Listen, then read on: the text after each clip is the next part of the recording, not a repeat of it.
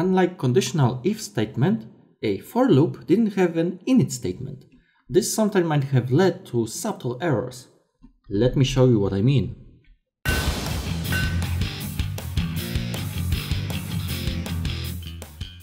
Rust tracks object lifetimes, but C++ doesn't have such capability. This means each temporary object might be destroyed while still in use. Let's first see how it looks like in an if statement. So let's imagine we write a statement like this. If auto w equals some function called foo and an empty body. W here is a temporary and will disappear at the end of the statement body. Here. Is this a problem? Well, in general, yeah, but in this case, not really. Why? Because once the body is executed, it won't be executed again. So W can safely be destroyed. But what about for loops? Let's write a range-based for. So for auto W in some imaginary collection returned by foo function call here. Again, seems not to be a problem in this case. Loop body gets executed multiple times, but a single instance of W here can only be accessed within a single iteration in this block. So far, so good. Let's modify that code a little and see what happens. Let's say we are still calling foo to return some object, but now we want to iterate over something inside that object. Let's just add an imaginary items call here. Looks quite similar to the previous version, and you might actually omit the potential problem present. And there can be a problem indeed, and a really big one. So can you instantly explain what's wrong in this statement? Let's write a full example and see it in details. So first, let's start with some example struct widget, which contains a vector of ints, and the method called items, which returns a reference to that vector. Now let's create a foo function. This function will simply return an empty widget object. What's important is that foo returns widget by value, which means it will disappear when no longer needed, just like in the previous example. The problem is we're still holding on to a reference to internal data and we're executing the body multiple times, since we're in a for loop.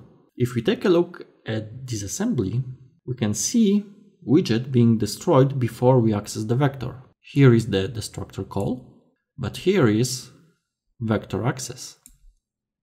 Also here. As you can see, this is a guaranteed undefined behavior. One solution to this problem would be moving the temporary out of the loop. So we can write auto widget equals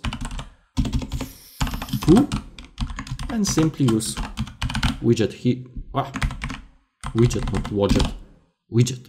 Now widget gets destroyed after the loop.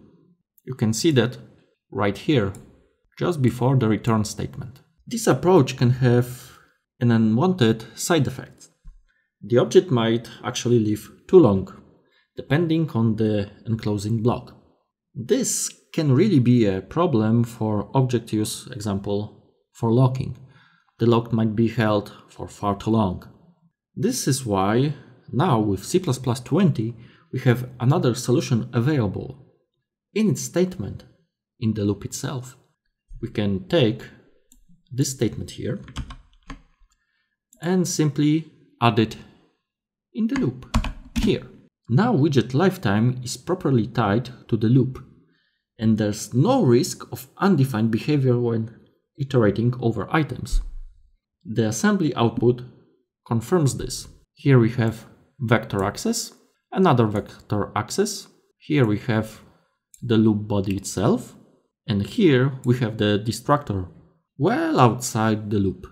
But note, it's still before the return statement.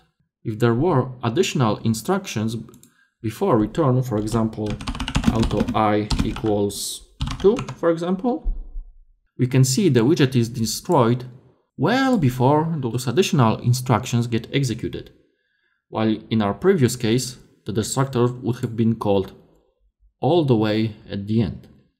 So now the general suggestion is to use init statements when iterating over uncertain function results, or in general, when dealing with potentially temporary objects and you want to limit their lifetime to the loop itself, use an init statement.